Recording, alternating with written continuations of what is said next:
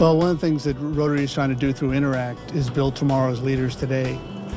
We see is the Interact organization of being able to not only grow young leaders but grow future Rotarians of tomorrow. This program is so positive.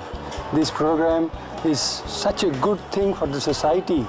I kept on telling the Rotary clubs who do not have Interact to start. It really charges the club back to activity. The clubs which are lagging behind, they will get new life if they really involve themselves into the youth program.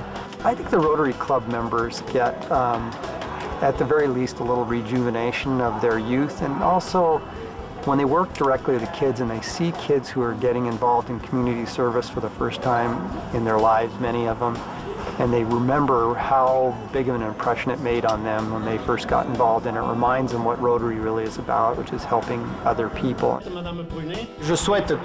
I wish the clubs will decide to take the necessary steps to be more involved with youth. I am not saying they aren't, but they need to further encourage Rotarians to meet and work with the youth and try to build some sort of relations with them.